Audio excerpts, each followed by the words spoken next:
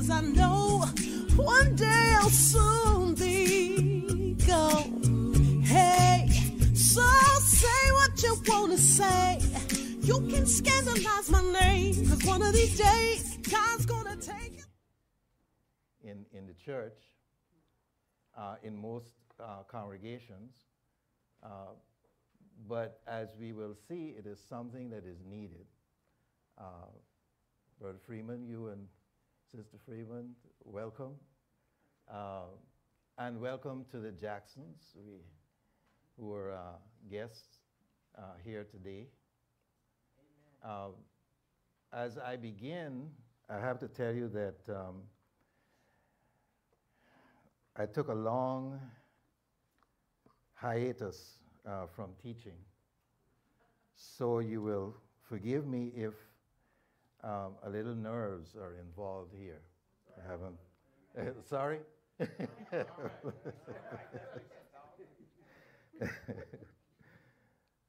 So most of you know me, and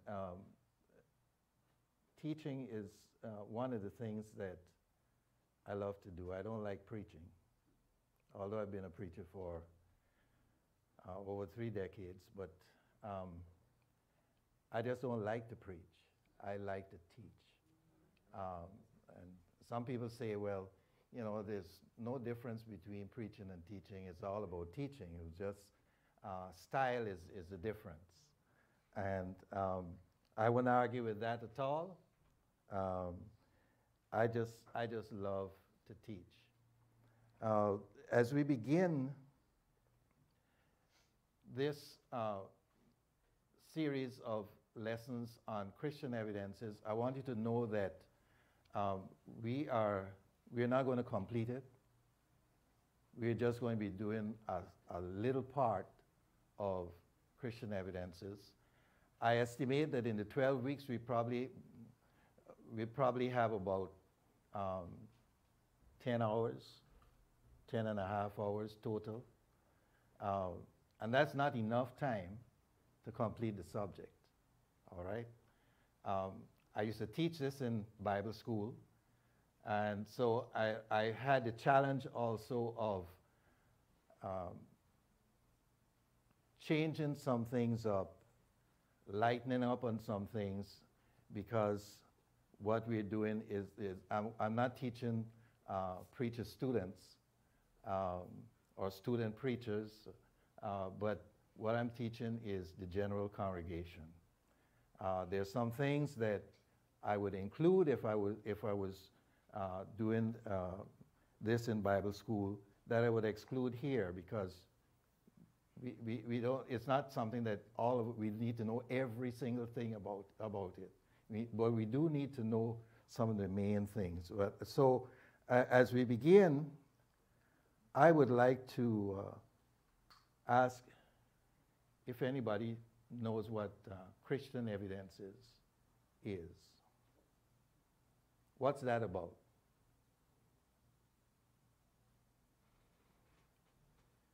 Yes. Hold a second. It seems for me it would speak for itself when he says, "Are you evident?" What is the evidence of being a Christian? How can you project it to others? The evidence. Show me some proof. Okay. And as we learned in our marriage seminar yesterday, those that were there.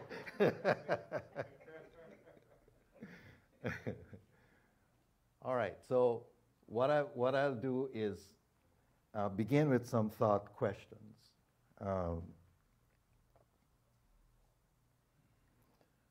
So I guess this one advances the slide. Yes. Let me ask, why do we read the Bible? And you know, this is for everybody. You can answer. Why do we read the Bible? Raise your hands if you.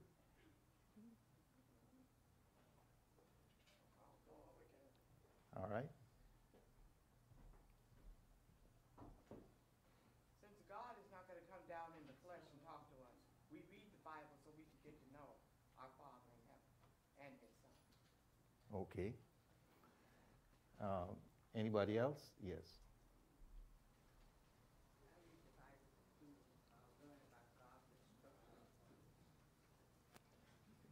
Say that again.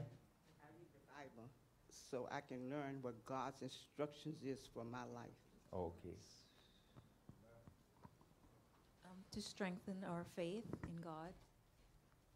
Okay. For me, it's not only to keep me strengthened, but to keep me grounded in the faith. Okay. And I'm going to be asking a series of questions, and some of them are going to be alike. Okay? But I just want to get you to think, first of all, what do we know about the Bible? What do we know about the Scriptures? And what do we know about our Lord and Savior Jesus Christ? What do we really know about Him? Okay, so is there a reason why we believe the Bible? And if so, what is it? Why do you believe the Bible? I take it that we are all here because we do believe in the Bible, right? Okay, so why do we believe in the Bible? We believe in the Bible because it tells us our past, tells us our history, tells us our future, tells us our purpose, our identity. It tells us what our behavior should be, how we should live our lives, and it tells us why that is so important and why Christ died. So our faith is evidence-based, and that evidence is in Jesus. Okay. I guess it's different for everyone. I believe the Bible because I'm a living example of what the Bible has done for me in my life and the process of change. And I've seen the miracle because I am one.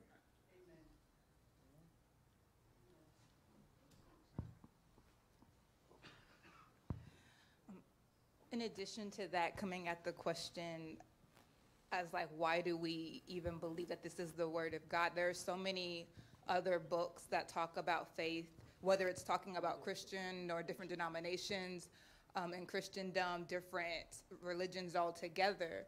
But if we believe in God, then it becomes a matter of that rock that we're standing on. If that's God's word, then this has to be the rock that we're standing on, believing in God. Like some people are like, oh, I have a relationship with God, but they don't read their Bible, they don't go to church, they don't follow the word.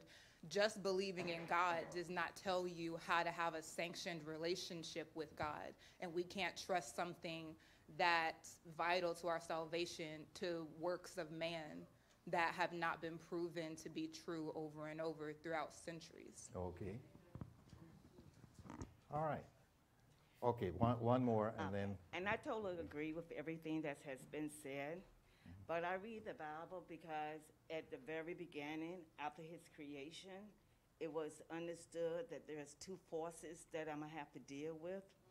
And the forces that I have to deal with is true God presentation, but also he have shown me evident in the Garden of Eden, with Eden, that there is another adversary that I'm going to have to challenge.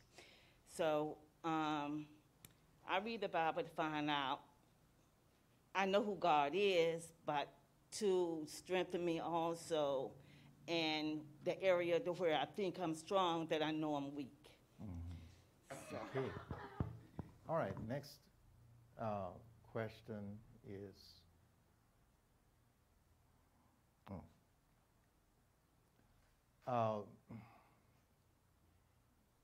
Can we talked about believing the Bible, right? But can we know that the Bible is true? Is it possible to know without a doubt that the Bible is true? I believe that, the Bible is true because everything the Bible says to come forward has came, that was supposed to come, and the things that aren't came yet, that will be coming. And history shows that the Bible says, it's taught us that everything God said was going to happen before has happened. And there's still more stuff happening that he said was going to happen. All right. We can know that the Bible is true also because there are other historical books in history that can verify the events that are in the Bible. Correct.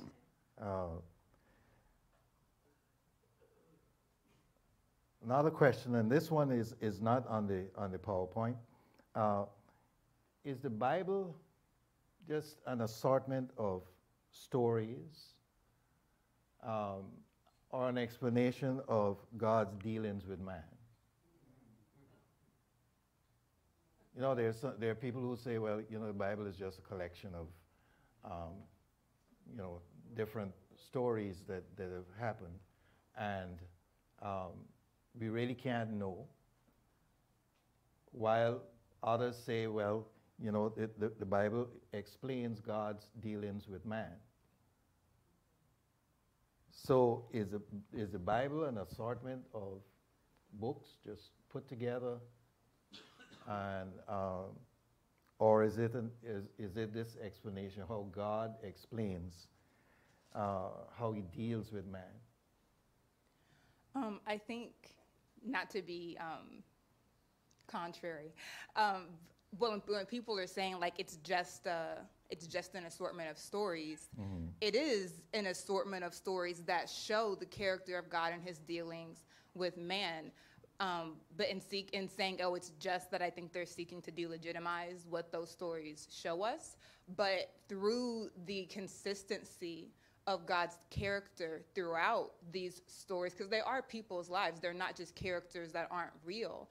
But through those stories of people's lives, we see God's promises, we see His faithfulness, we see His character, His nature, and the fulfillment of those promises. And so I think that is part of that stories that have been verified by Bible scholars and shown this is consistent with the characters of God. These are people that will walk with the Lord, et cetera, et cetera. Okay, all right. Next is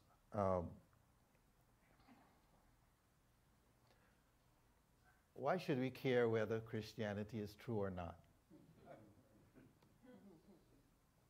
Why should we care whether Christianity is true or not?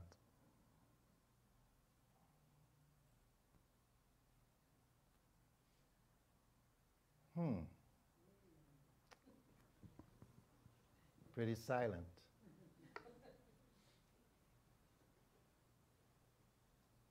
Yes. Okay.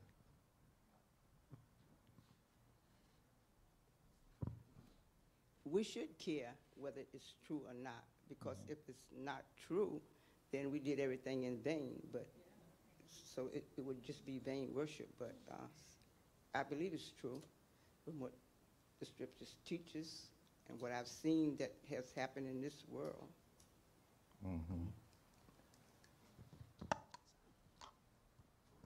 Yes,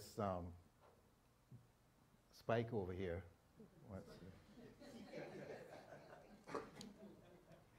Oh, you didn't know that's what he's... Amen. I think we also should care, because how are we going to pass it on to future generations if we don't care and let's let it go by the wayside? You know, isn't that our job? Yeah.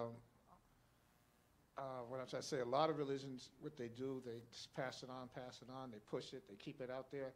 I think as Christians, we don't do that as much as we should. So we don't want to lose our Christianity and no one no longer believes or knows about Jesus Christ if we don't care. So from your answer, you're presupposing that Christianity is valid, and therefore you said what you said, right? Yes. Okay. Oh, one. Yes, I think ultimately if we care about salvation, not only for ourselves, but for our loved ones and our friends, we have to care about Christianity because it will determine where we will spend the rest of eternity. Life on earth is one thing, but when you think and believe in the hereafter and where we are destined to be, I mean, it takes a kind of human being to not care whether you're going to heaven or hell. And I think some people don't care about that, but if you care, you will want to know about Christianity and its truth. Okay. There's one other, and then, yeah, perhaps, and then we'll move on, because I've got some stuff to share with you, and you know, and I want to be able to do that almost within the time. Yes, go ahead. Yes, I just wanted to add on too, because it's our soul salvation. We need to care, because if we don't care, we're not caring about the death of Christ, the fact that he sacrificed himself for our sins. As Christians, that's what we believe. We believe that Christ died for us, and he loves us. So if we deem that not to be true, then we're dismissing all he did for us. Okay. So you notice I didn't say whether an answer was right or wrong or whatever it is. I just asked questions to determine what we know, what we believe, and so on. And I believe that in the course of these lessons, that those same questions will be answered. Okay? So let's move on to the objective. Why are we studying Christian evidences? Well, number one, and somebody said it, to help to increase and strengthen our faith.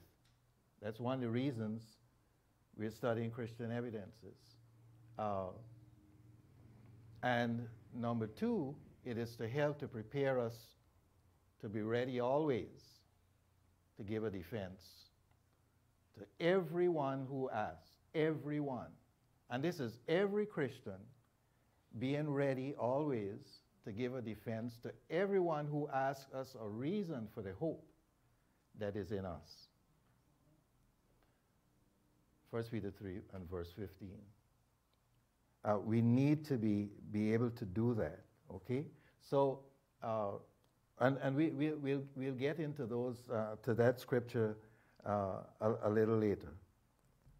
But this is the reason, these are the reasons why we study evidences, Christian evidences, to help increase and strengthen our faith, because there's a difference between thinking that I know and knowing that I know. And so what we want to do is to get from thinking that I know to knowing that I do know. Because when that happens, there's nothing that can shake our faith. Nothing. You can put us in front of a firing squad. It would not shake our faith. Okay. So let's move on to why do we believe then what we believe? Why study Christian evidences? Well, because there is proof that Christianity is rational, it is logical, and it is credible. It is rational. It could be reasoned. Yeah, any person with, that can read and understand can also read the scriptures and understand what it is saying. I often tell the story about when I was a child. I grew up as a Catholic. My mother was Catholic. My mother's family was Catholic. My father's family was Methodist, but my mother's family was Catholic, and so I grew up as a Catholic until somewhere around 9-ish or so, my grandfather died. And in his will, he left me his Bible. It's one of them old Bibles, hardcover, and it used to have like illustrations in it, illuminated Bible, and so on. And I began reading the Bible. I got to Exodus. And when I got to Exodus, I started to read the commandments and so on. And at that age, I told my mother, I said, I don't want to go back to the Catholic Church.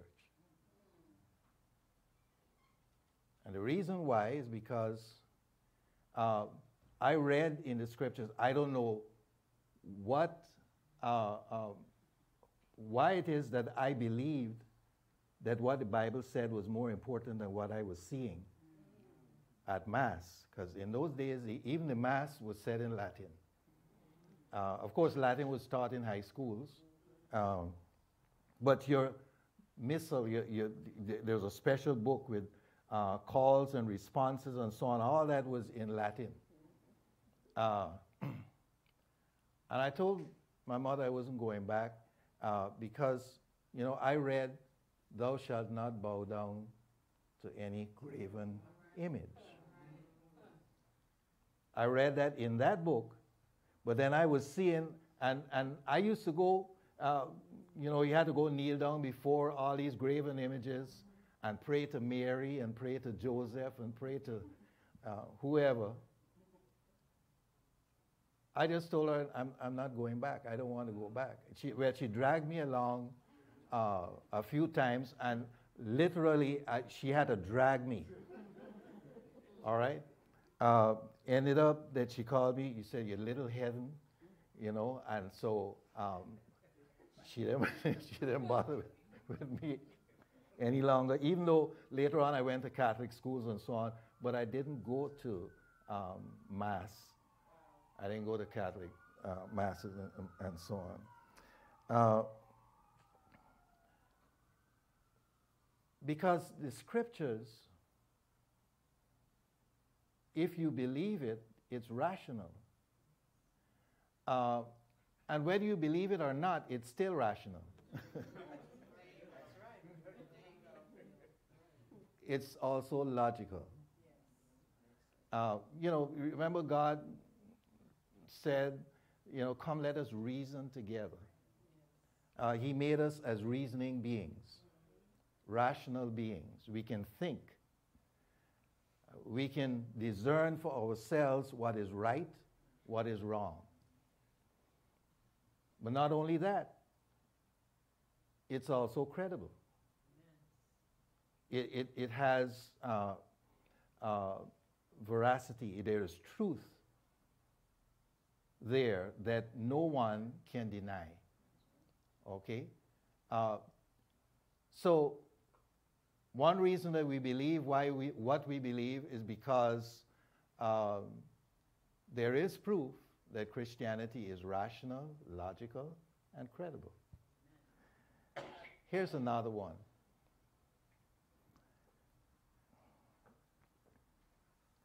Some religions or faiths are based entirely on the teachings of their founders. Confucianism, a set of teachings, it's the teachings of their founders, all right? Islam, teachings of its founder.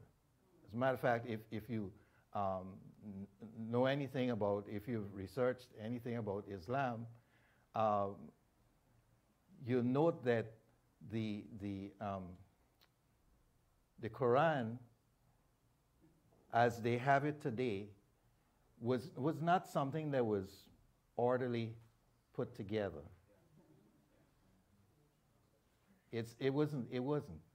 It's a collection of the speeches or the teachings of Muhammad, and they were written on all kinds of, written on leaves, and they put it all together, and they formed what we know now as the Quran.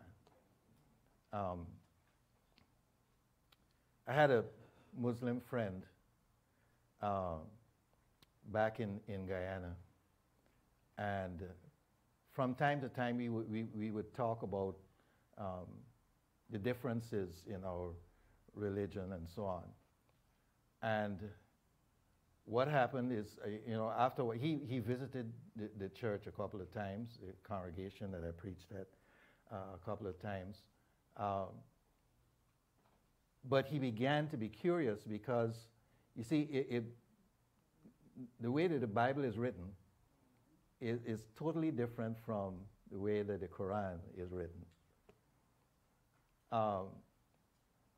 And then there's the Hindus, the teachings, they say it came down from, just like Buddhism, from way, way back in the past. And they can't discern, they can't tell you what time in the past this thing happened, how all these things got together. But the Bhagavad Gita is a Hindu religious book. And so they don't know how it began. So it's almost like a fairy tale story. Once upon a time in a faraway place, some things happen. All right? With Christianity, I'll give you, no, we can nail down time, place, date, every single thing about the beginnings of Christianity. We can do that.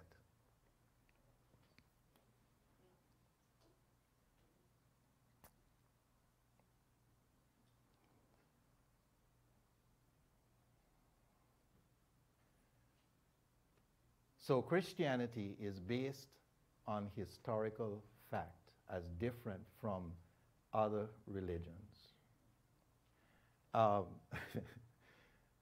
With Islam, this big religion that has spread and they have billions of followers and so on. How's it started? One lazy guy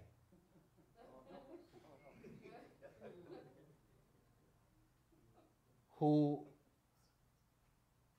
because of his good looks and so on, and he didn't intend to work, saw and got married to this rich woman. And she had, hers was like a way station for caravans and so on. So you could understand it's like a trading post, right? And a stopover on the way going somewhere else. She's very rich, Khadija. And so he got married to her, and because he was lazy in nature, he would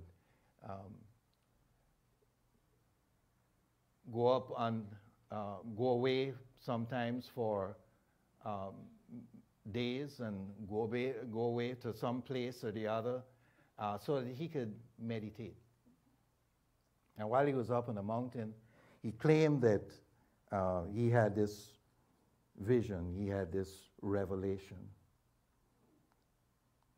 Now, I know somebody who was up on a mountain with a couple other people, and there was an appearance. And those people could verify that this is what happened. They even heard a voice from heaven saying, "This is my son. Hear him." Not Moses, not Elijah. They heard that. So they were eyewitnesses, but they were no eyewitnesses to Muhammad's so-called revelation and so on. So Christianity is based on historical fact. If Christianity, rather it stands or falls based on the truth of the historical events that happened and that are recorded in the Bible. One of the things we need to know that the Bible is a history book, among other things. It is a history book. It is a record of the history of man. It's a record of the history of the redemptive effort of God to save man from his sins. Right? So this is not some fairy tale kind of thing, and as we will see. I'll give you some examples. And so it is based on the truth of these historical events recorded in the Bible, such as the life of Jesus, the miracles of Jesus, the death of Jesus, the resurrection of Jesus Christ. Now, the interesting thing is, and I think somebody mentioned it earlier, is that not only is the Bible a record of these things, the life teachings of Christ, of course, on other things, but we're going to concentrate on Jesus Christ first of all. But there are other books that are not scripture, that weren't written by Christians. Matter of fact, many of them hated Christianity, that confirms that Jesus Christ is a real living figure. They talk about his miracles, not in the way that the Bible talks about miracles, but they mention about the marvelous deeds that he did. And so you know when you have more than one source confirming an event, a particular thing that happened, you know it has to be true. As a matter of fact, because it is, the Bible is based on the person of Jesus Christ and not the teachings, but the person of Jesus Christ. I'd take you to 1 Corinthians 15, verses 12 through 20. 1 Corinthians chapter 15, verses 12 through 20. And by the way, we're going to be looking at those other books too later on, just so that you have information, because people come up with all kinds of crazy ideas just because they don't want Christianity in their lives. They don't want to be they don't want to be told that what they're doing is sin or sinful, wrong. They don't want that. So if we could discredit the Bible, well, then we could do whatever we want to do, right? Okay, so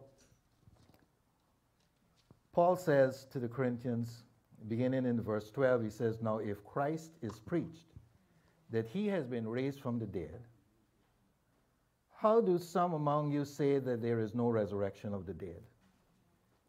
But if there is no resurrection of the dead, then Christ is not risen." And here you see from Paul, you're going to see the logic of what he's saying, his apology. We're going to come up to definitions just now. Verse 14, "And if Christ is not risen, then our preaching is empty, and your faith is also empty." Notice, if Christ, not if his teachings are burned up, not if the books are burned up, right? But if Christ is not risen, then our preaching is empty, and your faith is also empty. Yes, and we have found false witnesses of God, because we have testified of God that he raised up Christ, whom he did not raise up, if in fact the dead do not rise. For if the dead do not rise, then Christ is not risen. There are people today that say that Christ isn't risen, that his body is somewhere. Even back then, they were saying that, his disciples came and stole the body. And that explains the empty tomb. We're going to look at the empty tomb. All right? And if Christ is not risen, your faith is futile. You are still in your sins. Then those who have fallen asleep in Christ, that means those who have died, have perished. If in this life only we have hope in Christ, we are of all men the most pitiable. And I'll read verse 20 that says, but now Christ is risen from the dead and has become the first fruits of those who have fallen asleep. So you see, the Christian religion is based on a person as different from an idea. And that person is Jesus Christ. If you can prove that Jesus Christ did not live, he did not die, if you can prove that he was not resurrected, well then Christianity falls flat in its face. So we need to understand this. And today, the reason why I believe congregations, churches of the Lord and Savior Jesus Christ, our Lord and Savior Jesus Christ, should be preaching or teaching Christian evidences. The longer name is historical Christian evidences. It's because the Christian belief system is, we're faced with lots of challenges today, brethren. I think that we are facing today the greatest challenge that the church has faced in centuries. We live in an age where information proliferates. It's everywhere. You pluck it out of the air. Your Wi-Fi, all of that. Information is everywhere around us. And yet, we in the body of Christ seem to be getting less informed of the things that we need to know.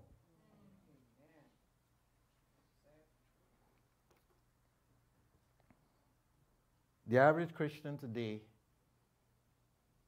probably knows less than our brethren from the 20th century.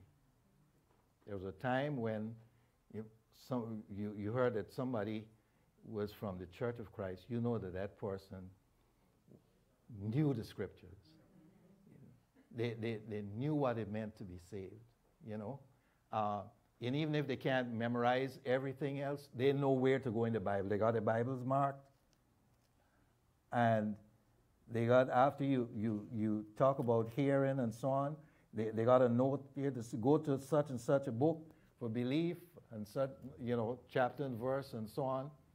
They knew where to go. They knew what to do.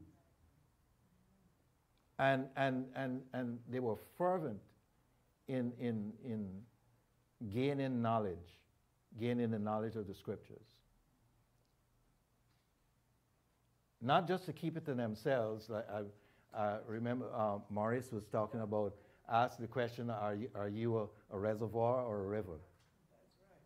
That's right. It's not so that you could be a reservoir of information, but you could be a river that flows with information, that distributes it to other people. Technology is supposed to assist us to gain knowledge. Instead, it seems as though we are subject to technology. And we constantly have to check ourselves to see that that is not so.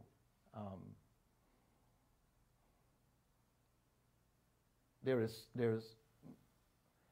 so much around us. There's a meme of somebody who, actually it's not a meme, it's just a short video, just to show just how wired we are to technology. Is somebody made a sound, and like iPhones make, and this person is doing whatever they're doing, and they turn and go look at their phone, and then they hit a glass and made a tinkling sound, and they turn and look at the phone,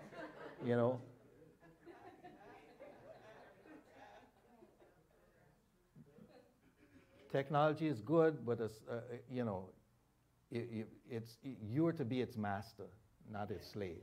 You don't have to answer every text. You don't have to do any of those things. Every time the bell chimes or so, you don't have to answer it. As a matter of fact, I tell people that I don't go to bed with my phone. my phone is always out of the bedroom. If you call me and you don't get an answer from me, and it's late in the evening, although I go to bed very late, and it's very late in the evening, you call me, I don't answer, I'm sleeping. All right? It's not going to be my master, okay? The words of the Apostle Paul to Timothy would be wise for us to follow in this regard. In 2 Timothy chapter 1 and verse 13, note what he says to Timothy. He says, hold fast the pattern or form of sound words. We today need to be doing the same thing. Keep it guarded. Hold fast to it. You know, the word sound here means spiritually healthy words. Hold fast that pattern. That's what the Bible gives us. That's what the Bible helps us even in our own lives, that when we speak, that we speak healthy words, words that bring healing. And Paul told Timothy, he says, you heard it from me. You heard it from me in faith and love which are in Christ Jesus. In 2 Timothy chapter 2 and verse 15, he says, be diligent to present yourselves approved of God, a worker that does not need to be ashamed, rightly dividing the word of truth. Some of the older versions say study, and people believe it's you need to open a book and open the Bible and pour through it. While that is also one of the aims, the better word is to be diligent. In other words, make every effort, make time for Bible study. Make time and make sure that you practice what you've learned. That's being diligent. All right? So, in Acts chapter 17 and verse 11, a verse that many of us are familiar with, it talks about the Bereans. And that they were more noble than those in Thessalonica. All right? Why were they more noble than those in Thessalonica? Because they heard the scriptures from the apostle. All right? And even though he was an apostle of God, they made sure that they searched the scriptures to make sure that what the apostle said was indeed so. How many people today go around saying, well, I believe this because my pastor said this, or my preacher said that, you know? You have to search the scriptures. Remember we said that it was logical, it was reasonable, all right? You have to search the scriptures. So, brethren, if your mooring is shallow, you know, like boats when they come along and they're moored to whether it's a jetty, a wharf, or what. If your mooring is shallow, then storms, when they come, they will wreck you. Have you ever seen what happens when there's a, what's this kind of tide that they call it again? It comes and it sometimes starts far out to sea. A tide, tsunami, the tsunami, all right? It comes, and boats that are in shallow water in the harbor, when that water comes, it lifts those boats and take them way inland, right? Because their moorings in the first place were shallow. If the rope, the chain, or whatever it is was holding that boat was longer, they could raise higher without being, without drifting away. We are faced today, brethren, with Christians who can't defend the faith. Many of us don't take advantage of the tools that are required to defend the faith against, according to Ephesians 6 and verse 16, the fiery darts of the wicked one. Because make no mistake, the failure of us to, of many Christians to search and be diligent, search the scriptures on a daily basis, our lack of knowledge is because one of the reasons because Satan is behind it. He wants you dumb as a Christian. Because once you're dumb, well, then he can push any kind of false doctrine. You got to understand that false teachers in the body are doing not the Lord's work, but Satan's work. All right? That's who. They might even believe that they're doing the Lord's work. Remember, it says somewhere in the scriptures that in the last days, some will say, have we prophesied in your name? And all of that? All right. And then the Lord will tell them, you're a goat.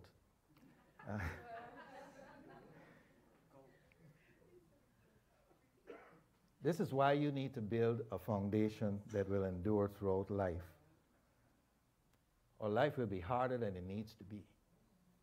Your Christian life. I see that my time is almost up, regrettably. I'm now starting to get warmed up.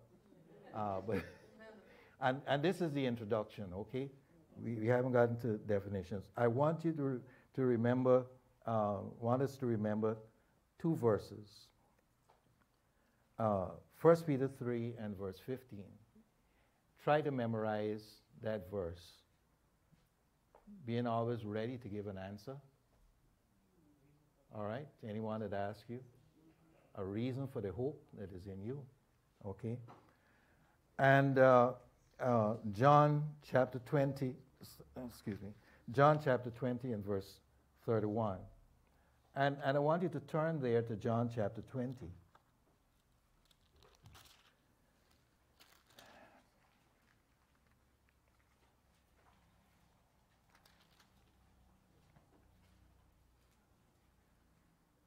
And I want you to understand that the Bible is a history book. It's a book of history. Here is what John says. But these are written that you may believe that, this is the purpose for John's writing, that you may believe that Jesus is the Christ, the Son of God, and that believing you may have life in his name. He's saying that the verse before, I read 31 first, because in verse 30 he says, truly Jesus did many other signs in the presence of his disciples. There were witnesses to what he did, which are not written in this book. There were so many, but John took the time to record, of course inspired by the Holy Spirit, 7 signs, 7 miracles of Jesus. If we were studying John, we would look at what each miracle signified. All right? He says, these are written for what purpose? That you may believe that Jesus is the Christ, the Son of God. And that in believing, in having that faith in him, you might have life in his name. You can only do that if you have the evidence that indeed Jesus was a man, came to this earth, the man who was also God, that he was a real life person, that he walked the face of this earth. And let me just say this as I'm here, just stick a pin here, that we need to get rid of the idea that we have of Jesus. I particularly don't That's why I don't go to watch a movie about Jesus.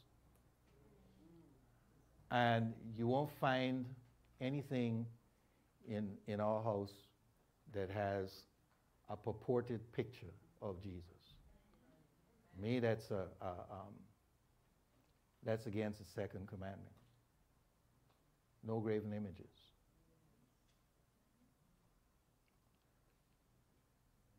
And the reason I said that is that many people believe that, it's this gentle Jesus. When artists paint Jesus, he always looks to me, kind of effeminate, this metrosexual kind of individual, long hair,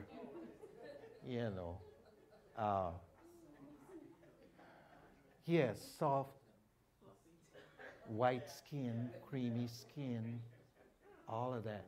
And Jesus is none of that. He was none of that. Bible describes him as the son of the carpenter. He was a carpenter. You ever saw a carpenter with soft hands? In those days, carpentry, they didn't have electric saws and all that stuff. You had to hack it for yourself. Not only that, Jesus was described as a tecton. Now, a tecton in the Greek was like a master craftsman. What he did was, they went to the forest. They chose a tree. They looked at which tree would be best if they're going to build a chariot, they're going to build a chair, they're going to build whatever it is. And they cut it down themselves. Maybe with the help of a couple other people, but they cut it down. Split it up, shaved it, sawed it, and all by hand. Now you tell me that somebody like that is going to look like,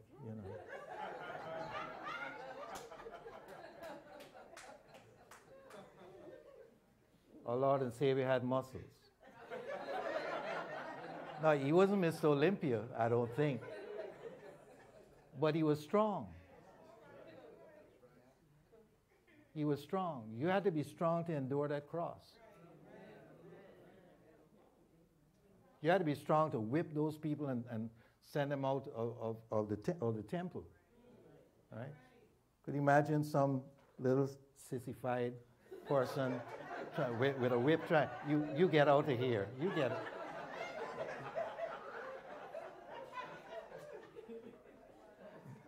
That wasn't our Lord. All right? So we need to understand that we have a Jesus who walked this earth, who was strong, who suffered everything. We get colds, he had a cold. Everything that we go through, he went through. He was tempted. We are tempted. And what he has shown us as a forerunner is that you need to stay faithful to your Father, to the Father. Because in all that, he did not sin. So Christianity is based on the person of Jesus Christ. All right? So I want to end here this morning, and we're going to continue next week. Okay. Yeah. Any questions? Yes. Hold a second. Yes. Could you just repeat the first? It was Peter. The first scripture you wanted us to memorize. Excuse me. 1 Peter 3 and verse 15.